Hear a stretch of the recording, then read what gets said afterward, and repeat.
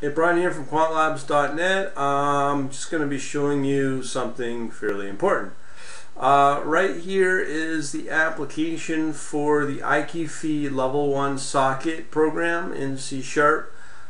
What I've also included in here is the SQL for inserting into a SQL Server database. So this is the code in my Visual Studio, C Sharp.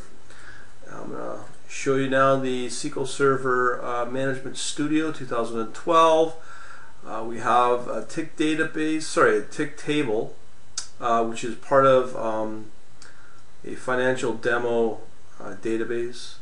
So what's going to happen is I'm going to show you this form that will load up once I run it. I'm going to add in the USD JPY trading pair or FX trading pair. And as it's viewing or watching that asset, it's going to, for every tick that comes in, it's going to insert it into this table here. So right now we have 37 rows. So let me fire up this bad boy. So here we are, it's connecting into the IQFeed server. And off we go. So I'm just going to add this to the watch list. Now I'm going to be doing this manually, but I will be automating this process soon. So it's going to add it. So let's take a look at what's happening in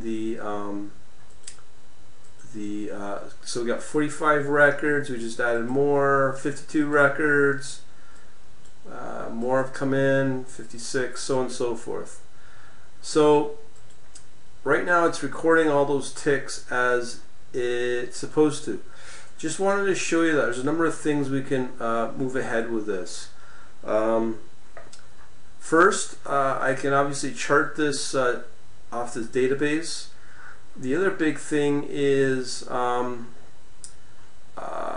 now it's using 2012. I am not using a message queuing system, but supposedly as of March 2014 or late 2000, March 2014, we'll have the new 2014 version of SQL Server. That should really enhance this capability to massively read in this database, because I could easily pump about 1 million plus rows in these tables in this database. Very easy to do in no time, as you can imagine.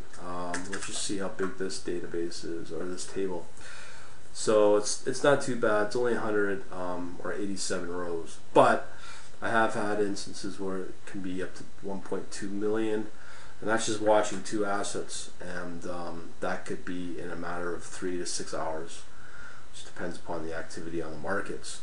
So just letting you know where we're at, and in my next video I'll show you how to, I'll be revealing how to chart all this, and specifically everyone's going to be asking, where does the source code reside? So we have the .NET. I've also included already the financial demo schema, and that should be all there, and that is currently in the elite quant service I've launched for my quant members at quantlabs.net/academy. Put the links below in case you're interested, and that's for all the source code for this little guy, as well as the schema, the updated schema with some additions that I've added. Okay, so hopefully I'll see you or talk to you soon.